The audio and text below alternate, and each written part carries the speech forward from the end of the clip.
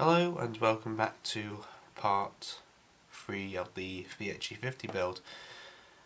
I have to say, everything is done on her. She's filled, sanded, primed, and to be honest, she looks really the part.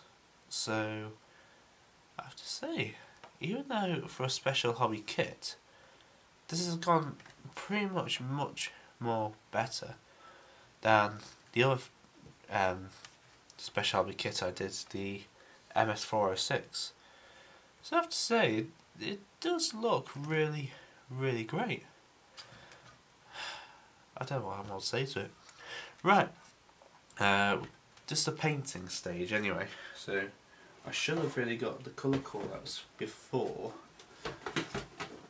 than work it later, but still 2 seconds. There we are. There's instructions here. Now at the back there's 5 schemes you can do. There's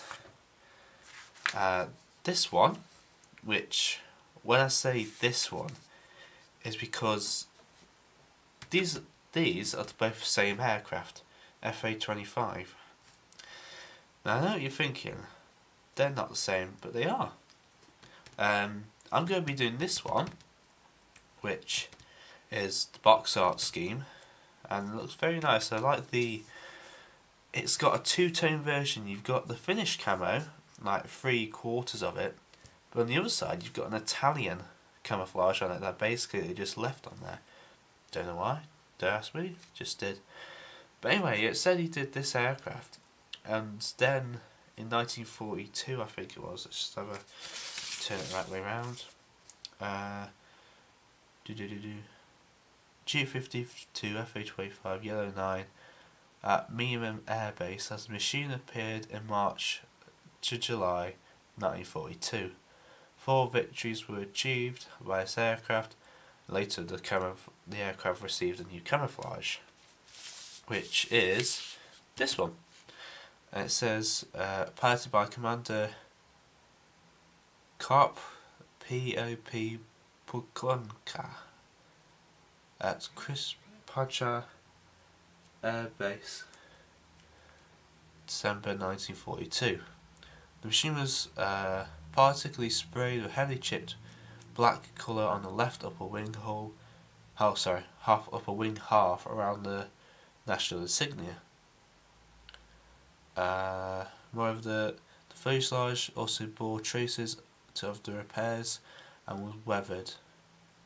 They scored 4 victories with the Fokker D-21, added 13 more flying the Fiats, and an additional 25 with the cockpit Bf-109. He was awarded the Mannheim Cross. So that's whose aircraft I'm going to build. But I'm going to build this one. As you can tell, this one's got the aerial on. This one has got just normal. The other versions, just going to turn them around for you, is completely Italian camo on both of them. Basically there's not much done to them apart from paint over the insignias really on these ones, but that's about it. That one. And then the last but not least is a full finish pattern coloured one. So yeah, I like the idea of the Italian camo on one side. It gives some more personal appeal. So what the first thing we're going to do is it's been dry over 48 hours now, so that's one good thing. And we're going to use light blue XF23 and we're going to spray it using the airbrush, of course. This is a brand new airbrush, so it should work perfectly, but I'm going to use that, some retarder medium, and I'll touch a brand new white, so hopefully it shouldn't spurt out little white bits everywhere. But there you are, that's really it. So I'm going to go away, do that, and we'll start painting.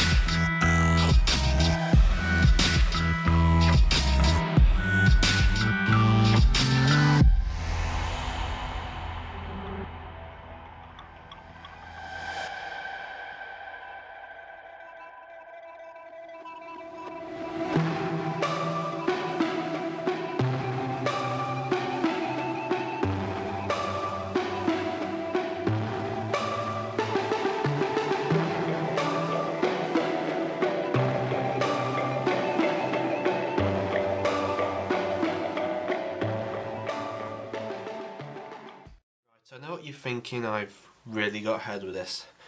It's because I was just so busy doing this paintwork on the top here, I just completely forgot to record it and anything.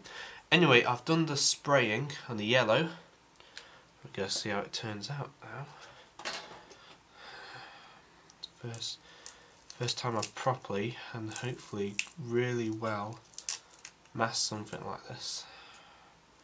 So please, please in the love of God, let's have a look how good this is. So far so good.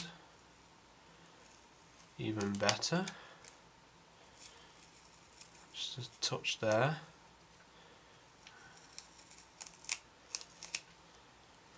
Okay.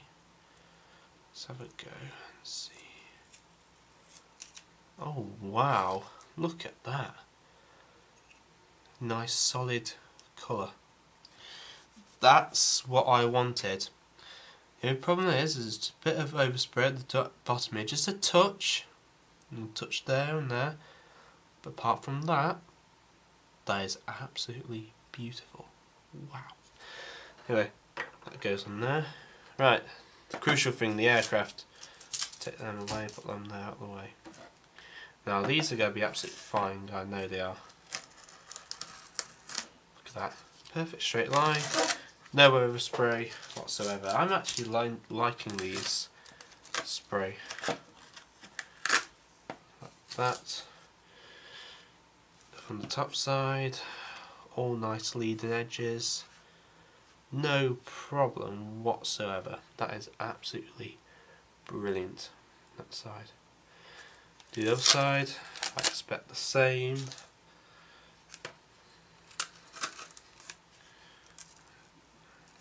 It's fine.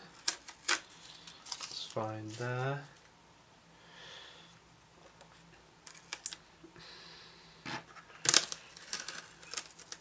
Look at that. That is perfect on there. Why am I showing that side up there? That is absolutely magical. Wow. Right, next crush thing now. I know there's a bit of overspray here. That's good because it's just black. That's good. Let's see how we get on. Pull that away. Yeah, there's a touch of yellow in that black, so I'm going to have to redo that colour again. It won't take long. Take that off. Bit of yellow there, not much. But still, no, I don't want that taken off. I want that staying on. Okay, here we go. Now I did have trouble with this because it was the fuselage body on that. Let's take that off. No overspray there. No overspray on there. It's all good. Sorry if I took you out of focus a bit there. I was just clearly bringing it up to my eyesight.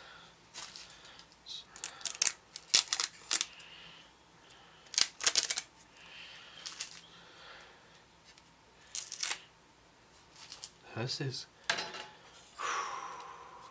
going really, really well. Right.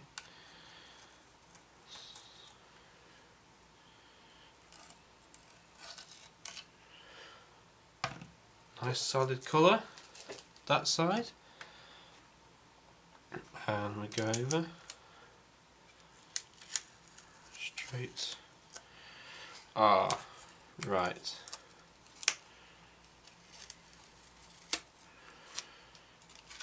Right.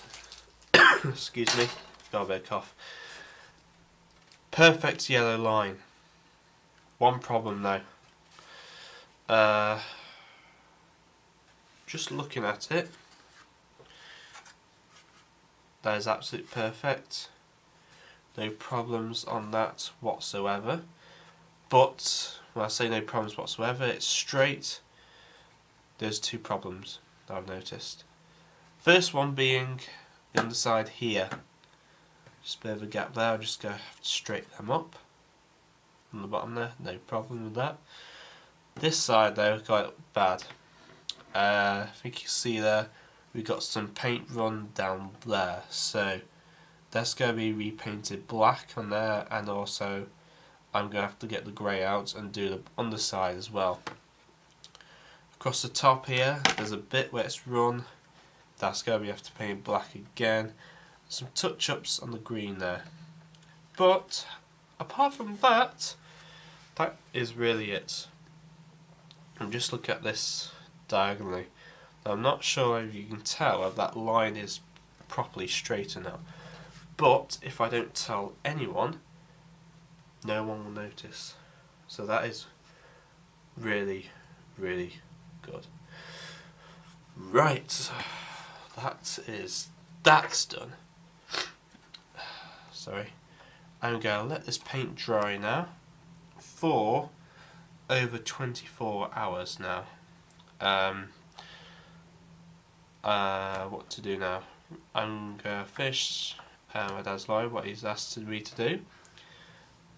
And then once this has been 24 hours, well, I'm going to finish touch-ups first.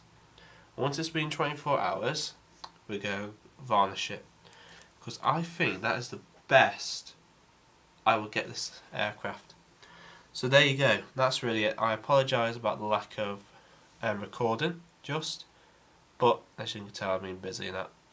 So I hope you enjoy the painting, so I'll see you then in a bit, guys.